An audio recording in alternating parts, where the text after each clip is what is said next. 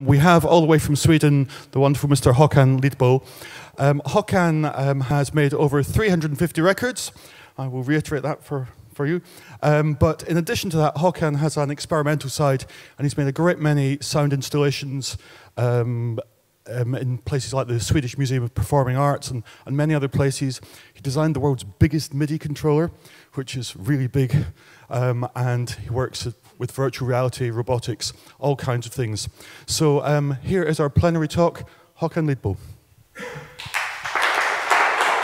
We're all here because we're interested in the future of music, what it can be, except what it already is. I would like to present my work as an artist, but first also talk about a human superpower, which I think is the most poorly exploited natural resource on the planet, namely imagination. If I was the Prime Minister of Sweden, there will be a subject in school called imagination. But I'm not the Prime Minister, I'm a musician. And when you make music, it's all about imagination. You imagine a sound or a rhythm, melody, and then you bring that to life. As Justin said, I just released more than 350 records. All of them have been a practice in imagination. This is the oldest music instrument found. It's a flute that is 40,000 years old. When you play this flute, it has the same musical scale that we use today to compose most pop songs. So I think music came to us humans at the dawn of humanity. I think music is a part of the human construction. This flute is from a time when we were hunting mammoths and we shared the planet with Neanderthals. They are no longer here. We made them go extinct. The Neanderthals used tools, they had language and brains bigger than ours, but as far as we know, they didn't have art, they didn't have music. Maybe they didn't have our imagination. Are we, the humans, the only ones who can play and enjoy music? So in one of my projects, I gave synthesizers to the monkeys of Stockholm Zoo to see if they had any musical skills. They didn't. None whatsoever, they really suck. Maybe music is unique to our civilization, so we send specially composed music into space from the Swedish space station Esrange. It was transmitted 9 years ago as a business card from humanity. So now it's traveled 9 light years. Still no reply. So that was another project of mine that failed. But I'm an artist, so my job is not to succeed or to find the answers. My job is to ask the questions. Imagination, creativity, innovation. Why some people get a lot of new ideas, some people can't even imagine that the world is changing. Everything evolves all the time. New ideas develop from old ideas, maybe except for crocodiles and bicycles, because the design was pretty good from the start. But almost everything else could be and will be much better than it is today. We just have to imagine. The first car, for example, they were really crap. Now they're better. All computers, really bad. We cannot even imagine what a computer can do and what a computer will be in 20 years from now. And of course, music. Take rock and roll. When it first was invented, people said, "Oh man, this is so fast, this is so hard and aggressive." 20 years later, people said, "Oh man, this is so aggressive, this is really hard music." This is an example of rock and roll today, music style called grindcore.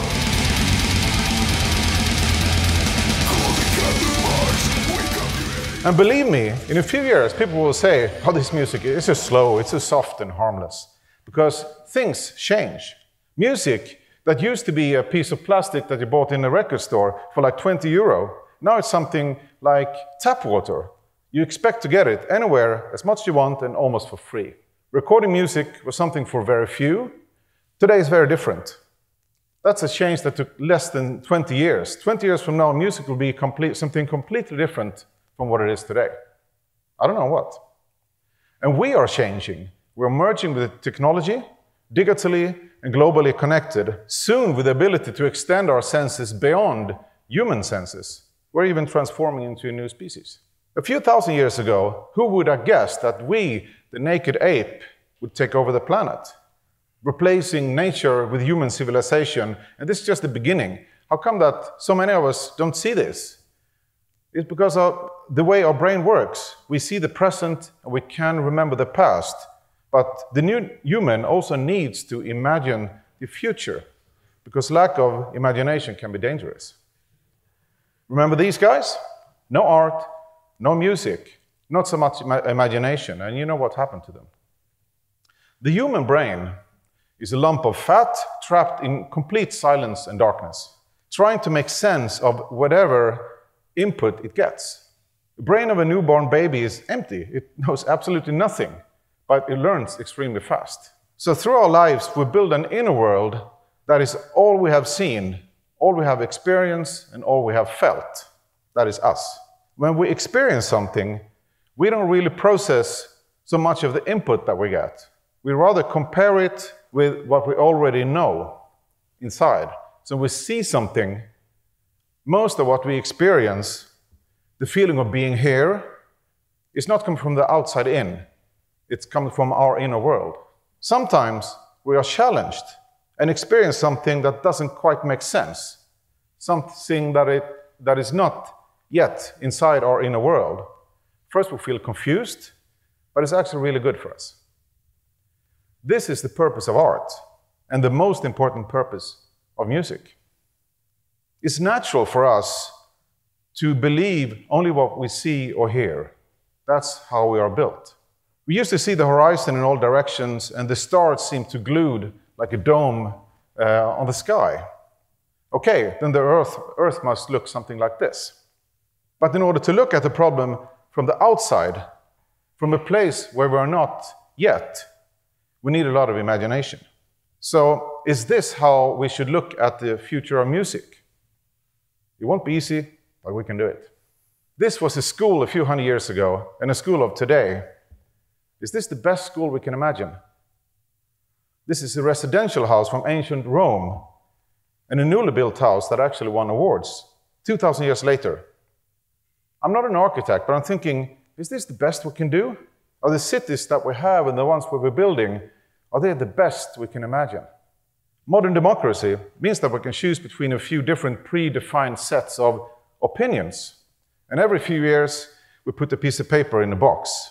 They did that 2,500 years ago. Is that the best system we can imagine? This is how our free economy distributes wealth. We can describe it like this. If we want a free market where business and people can prosper and be free, is this the best we can imagine? These are directed boards from different companies that do different things. They are within banking and creative businesses, but why do they all look the same? In the world of music, it's much easier. You can see that these guys like hip-hop. These guys like black metal. These girls like Japanese pop. Now, I'm not saying that the boards of companies should dress like that, but it's far more creative, isn't it? This was the structure of power in ancient Egypt, like 5,000 years ago. This is the structure of armies. This is the structure of most big corporations. You start working at a company, full of ideas how things could improve, but everyone tells you that a few plans and ideas, they come from above. We here in the warehouse, we don't come up with ideas. It's not our job. So you move up in the organization, not because of your new ideas, but because you do your part of the job. You accept the new plans and ideas come from the top. So one day, your loyalty has brought you to the very top. You become the CEO. And you have totally run out of ideas because they have never been promoted. So the very structure of our companies kill innovation. Are the universities much different? When kids find a stick, they can imagine it to be anything. When they play, it could be a spaceship or a lightsaber or a snake, but then we grow up and we just see a stick. It's kind of sad, isn't it? So the education system that we have built, are they like fun-packed adventure of imagination or a certificate that you can sit still and do as you're told for 10 years, and then you can qualify for a lot of jobs?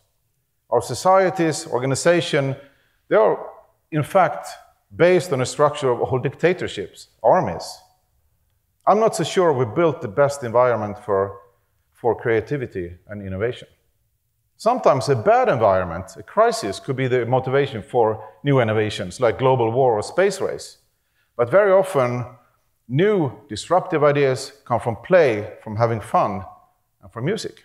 When the church organ was developed into the first self-playing instrument, then the very first programming code was invented a few hundred years ago.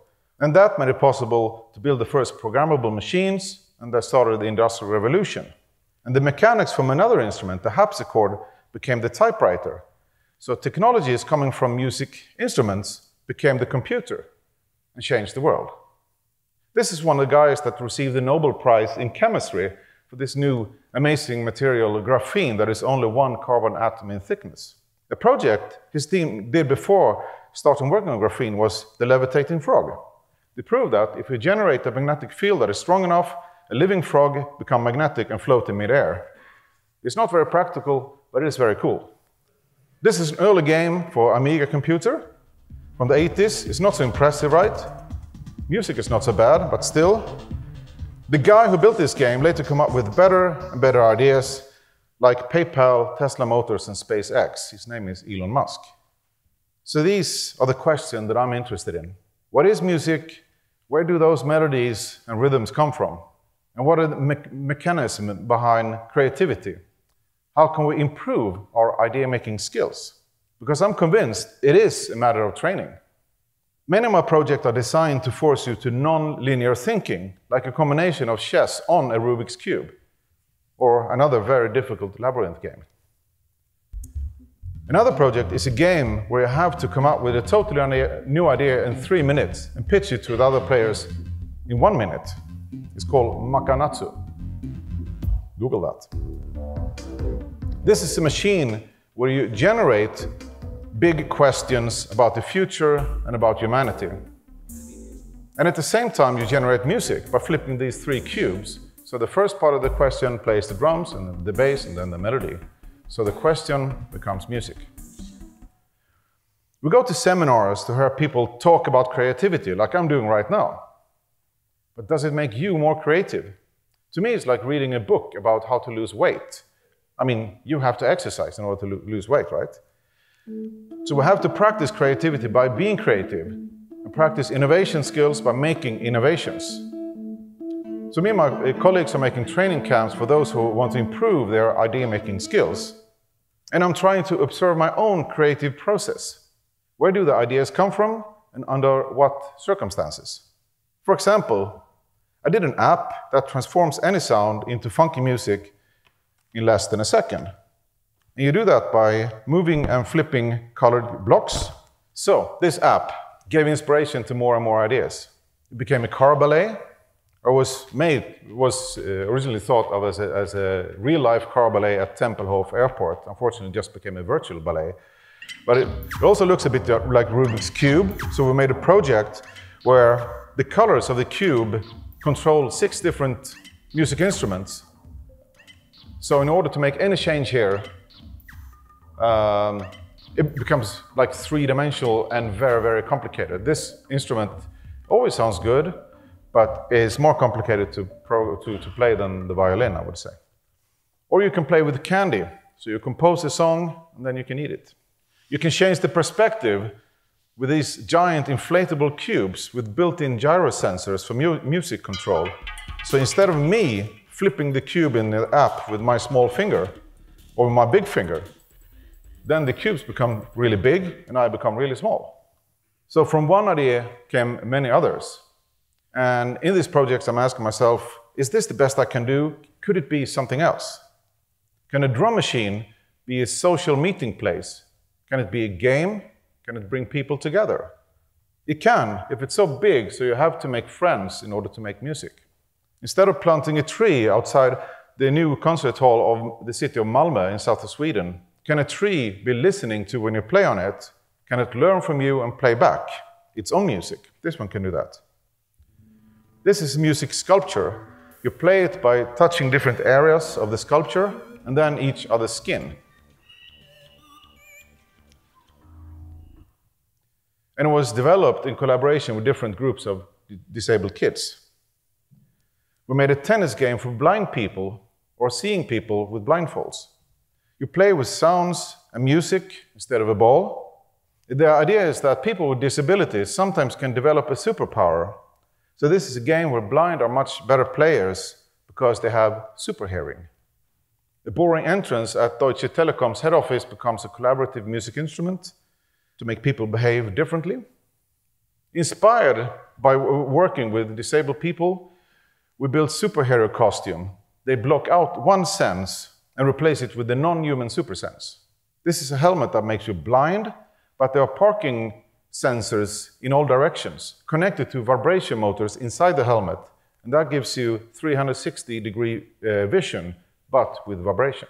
This superhero can listen to people far away with this directional microphone connected to headphones inside the helmet and talk to people far away through the microphone and connected through this super directional loudspeaker in the glove.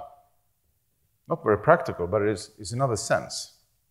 Music controlled by brain waves. The system reads the alpha waves or the theta waves of the brain when you are relaxed or focused, so you make musical choices when you're passing these portals. This is a new building called Nord in Kista. Me and some students from the Royal School of Technology transformed it into world's biggest online game. Singing Tunnels is a system that transforms ugly and scary pedestrian tunnels into creative meeting places. You sing a note in the tunnel, and they sing back the same note, but with a beautiful choir. And they're also self-learning, so they remember all the notes that everyone has sung. And when no human is singing, sometimes it sings its own melody based on all those notes. So each tunnel develops a unique musical dialect depending on the people that pass it. Here we're testing a musical storefront window.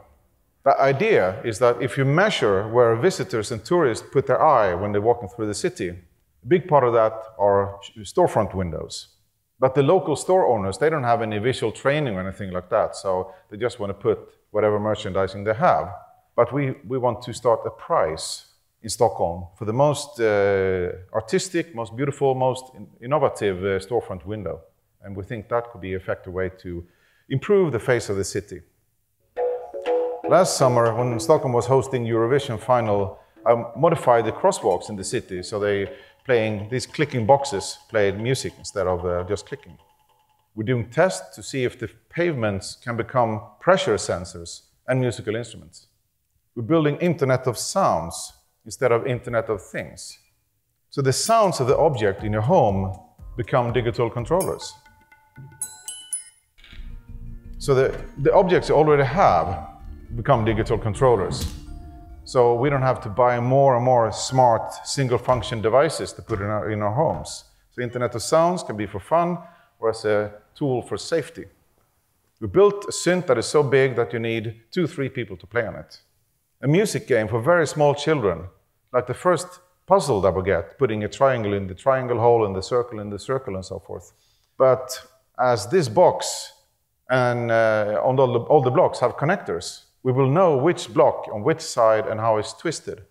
So it makes it a very complex algorithmic composing machine for children that are only a few months old. This game for iPad is like playing chess on ice. The pieces never stop moving, but it's also a sequencer.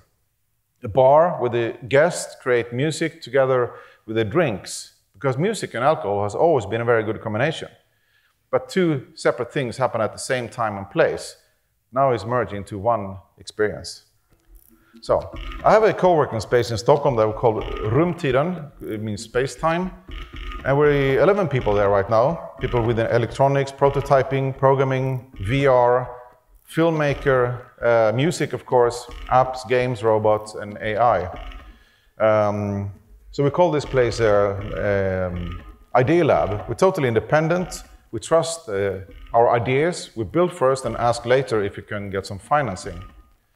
And if we make a project that no one understands, then it's art, right?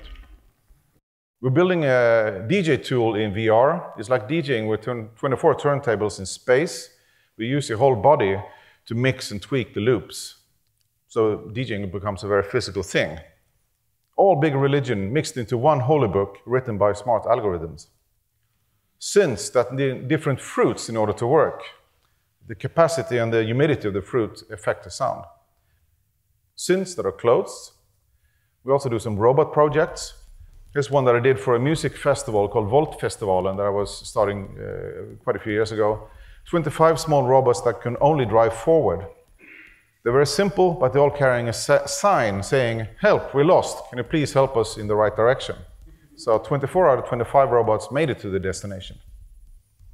So that was an experiment to see if the robot could trust the goodness of people.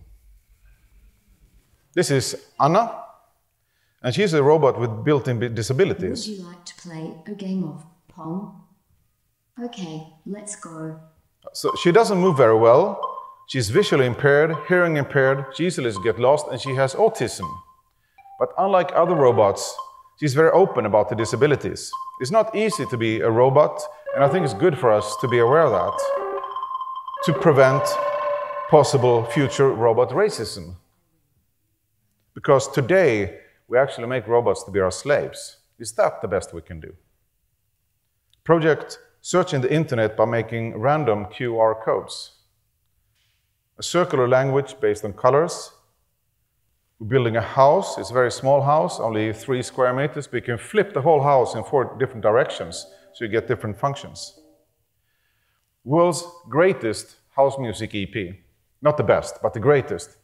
The musical elements are geospecific, so you have to move around all of Stockholm in order to hear the song.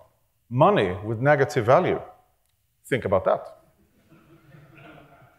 We're building world's by far largest computer game. It's 385,000 kilometers. Radio amateurs all over Europe that have built their own antenna. They're synchronized to a main server. So one sends a signal to the moon, and the first to pick up the bouncing signal wins the ball. So what I'm interested in are totally new ideas. I started with music, but after making hundreds of records, some pretty good ones, some not that great, but I got fed up with myself. So now I'm looking for what music can be instead of what it already is. In one way, it feels like it's almost like an insult to music and its possibilities for me to make those 6-minute house tracks or 4-minute pop songs. What the world needs today and what music needs today is much, much more imagination.